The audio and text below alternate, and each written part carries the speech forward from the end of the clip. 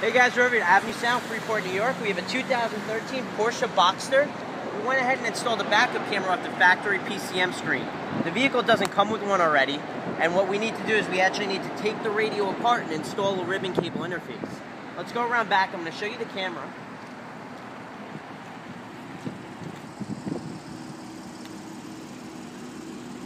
So the idea behind this install is to try to make it as stealthy and factory as possible.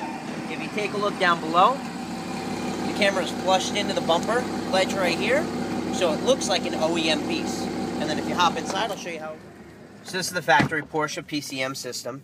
Everything works as if it did when we first got the vehicle, but now, when we put it in reverse, the image comes up on screen. This is exactly what's behind us.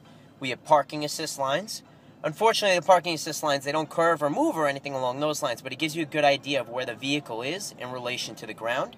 You can see the edges of the bumper, which is great. So you know that once you approach the red zone, you're going to want to stop.